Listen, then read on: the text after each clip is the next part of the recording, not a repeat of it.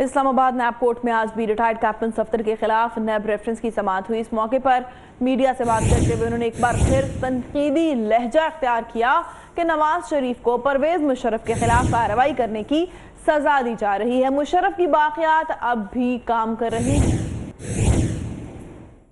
मदद मुशरफ की जो अभी भी बाकियात काम कर रही है, उन्होंने मदद। कौन है वो बाकियात?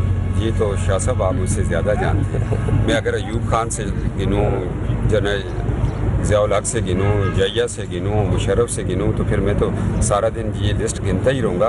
मगर मादर मिल्लत की रूह ये कह रही है कि मेरे साथ बहुत ज़्यादती हुई। नवाज शरीफ साहब की गवर्नमेंट थी जिन्होंने इनिशिएटिव लिया और मुशरफ के ख़िलाफ़ जो उसने एक छोटी सी मार्शल लॉ लगाई थी, बज़ाहिर तो छोटी थी, और उस पर उन्होंने दरख्वास्त गुजार बन के गए। तो मुशरफ जिस तरह निकला वो मुशरफ को भी पता है, तो बाकी लोगों को भी पता है। और मियां नवाज शरीफ साहब को आज भी सजा सी बात की दी जा रही है कि हमने तो काफ़ी एड़ियाँ रगड़ी थी कि नवाज शरीफ साहब मुशरफ को छोड़ दें, मगर नवाज शरीफ साहब ने कहा मेरे ज़ात के जहाँ मामलात थे मैंने छोड़ दिया।